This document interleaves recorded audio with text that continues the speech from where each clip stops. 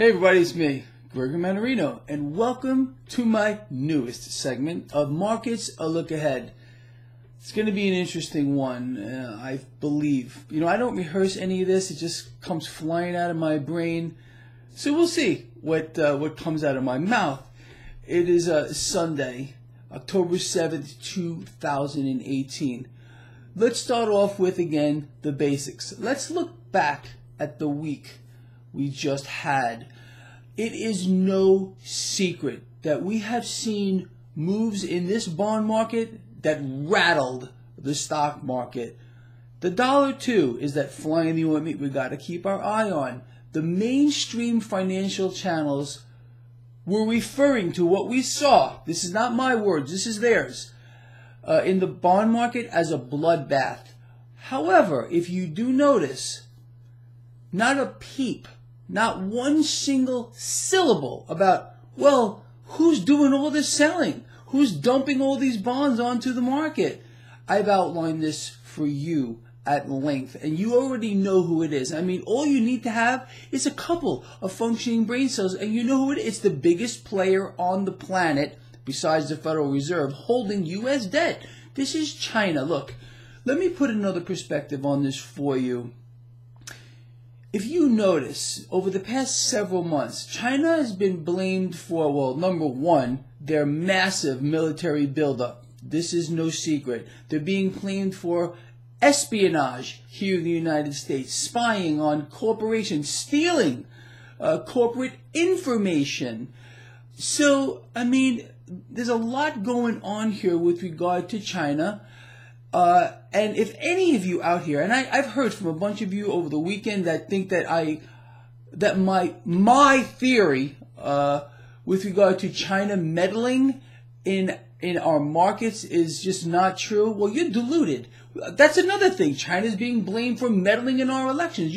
So you believe that China, let's see, is meddling in our elections, or think they are, absolutely building up their military. There's no doubt about that, regardless of how loudly President Trump has been screaming about telling them not to do it. Well, they're continuing that. They've been stealing corporate information.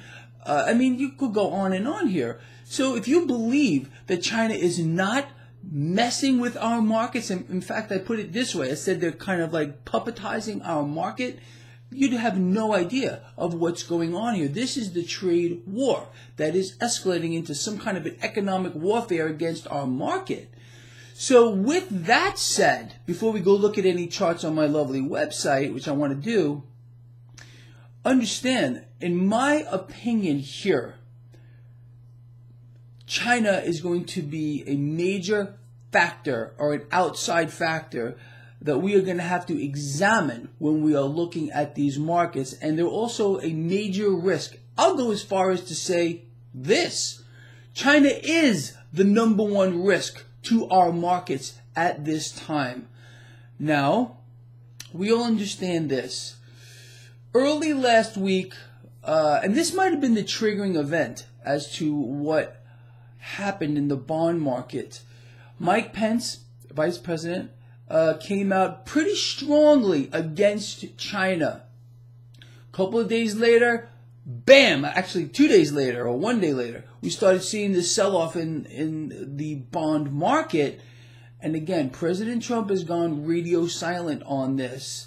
I think what's happening here, look, here's the truth. China does not want to melt down our markets. They need us. We need them for trade. But they want to spook our markets just enough that our president, kind of backs off a little bit and decides to maybe come to the negotiating table without pushing all the rhetoric. You understand? Rhetoric never works. It's just, it works for a certain group of people that are brainwashed, that want to hear it. He's playing to his base. All politicians do this, and it's kind of laughable, but there are those who are so malleable that they just fall into things. They're like lemmings, and whatever they're told, they just believe. But this is this is what has been going on since, again, almost time immemorial. There's a certain group of people here that Well, whatever. With that said, so again, in my view, at least here in the short run, it is China that is the main risk to this market. And this is going to depend a lot on rhetoric coming out of Washington with regard to the trade wars. Now, we all understand, and I do believe that this is true, what I'm about to say, and I just covered some of this. I have no doubt that China did meddle in the elections, is absolutely stealing corporate secrets from here in America. They are spying on us. They are building up their military, regardless of how they're being told not to do these things. So China is trying to make a statement here. And I believe a lot of this is kind of like I explained to you, what we're seeing here in the markets is a language. China is using our markets to kind of tell our president, back off with regard to these tariffs. Let's talk. That's what I think is going on here. All right, so let's go over to my website, traderschoice.net. There is a link in the description of this video. We're going to look at some charts. I'm going to show you my newest positions, all credit spreads. So let's go over there now. I'm going to open up the page. All right, here we are, my lovely website. Anyway, let's go all the way down here and look at this gauge. Now, I want to talk about this gauge a little bit. Over the past 2 weeks, this gauge here, 2 weeks in a row, has been wrong. We're getting a buy signal here still. If you look a little deeper into this, we got two indicators. This is a technical analysis of the S&P 500 over a week. So let's not just look at the gauge itself, but let's decipher some of this. We have 2 sell signals, 9 neutrals, and 15 buy signals. Okay, all well and good. Again, this is only looking at technical factors. Let me explain this to you, in case you don't know it. There are a lot of people out here that are purely technical traders. Now, that is not the right perspective to have. You can use, and I've explained this forever now, technical analysis, like we're going to look at a few charts here, as a tool. These are tools, and you should have more than one tool in your box. Unlike the Federal Reserve that only has one tool in their box, and that is debt, or how they can rig it one way or the other. A technical chart is a tool, one tool. You need to factor in all of these other things like we're discussing. China, for example, geopolitical events, other things have to be factored into your strategy as a trader or as an investor. You understand?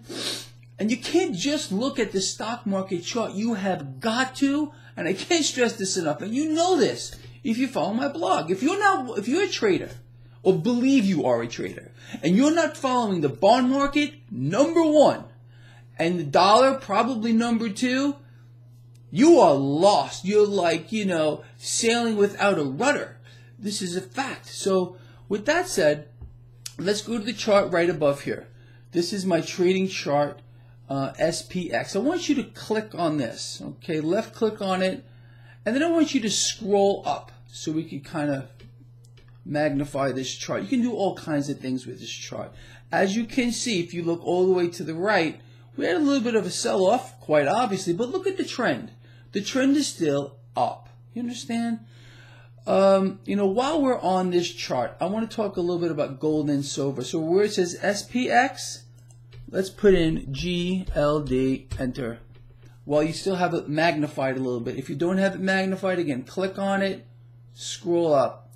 You can see now, over the past several weeks, this is the paper derivative of gold. And believe me, and I explain this all the time, this is not real, it's not on the elemental chart. However, it kind of does string along the price of actual physical gold. It's a bizarre scenario. There should be 2 markets if you ask me, but There's not, and we know why.